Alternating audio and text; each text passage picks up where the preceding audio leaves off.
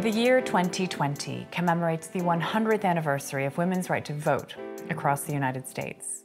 The Frick is celebrating with a series of videos honoring stories of women at the museum who made, appeared in, collected, and took care of art in this collection. Women fought for the right to vote, and many continue to do so today.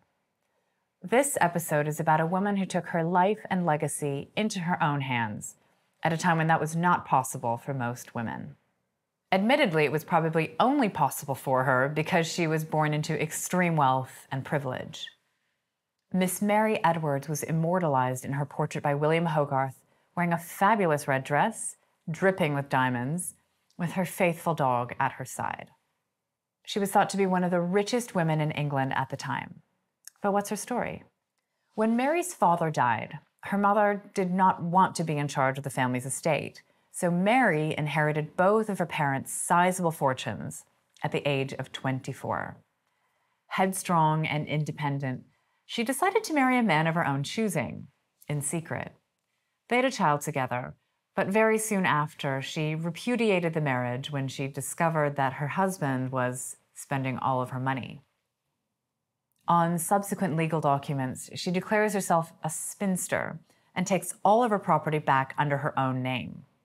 She even makes her son her own, not her husband's, essentially declaring her son illegitimate. In 1742, Mary commissioned this portrait from Hogarth. It would be one of a number of paintings by him that she would own.